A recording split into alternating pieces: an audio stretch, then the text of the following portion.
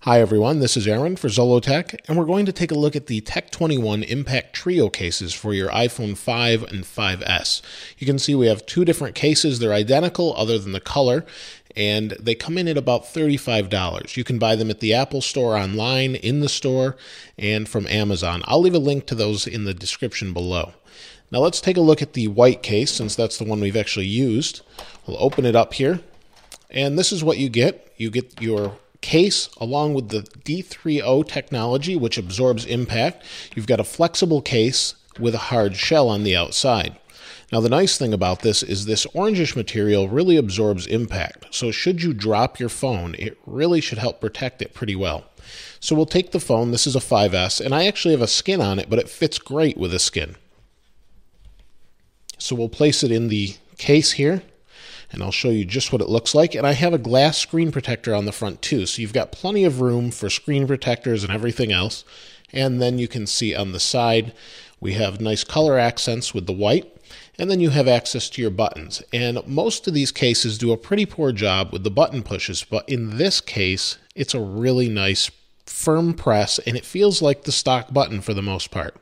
You have access to your vibrate switch here, and then nothing on this side.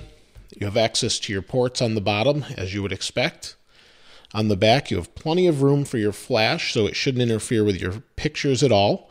And then on the top, we have access to our sleep-wake switch. And this, again, is just like the side buttons. It's got a really nice click to it instead of a mushy feel, so you get the nice benefit of that. So nothing interferes with the case itself, or nothing interferes with the screen itself, rather. And this works really nicely. No problems there. And it feels really good in the hand. Now it is a little bit slippery in that it's a gloss finish, but for the most part it's really nice, and you do have this little rubbery edge. So anywhere it's blue, it's got this rubberized feeling to it. You have it on the corners as well. So all of this helps for grip and to absorb impact. It's a really well thought out case. We have it in white and purple, as you can see here. And if there's one complaint I have, it might be that it scratches fairly easy. I don't know if you can see that, maybe up in here.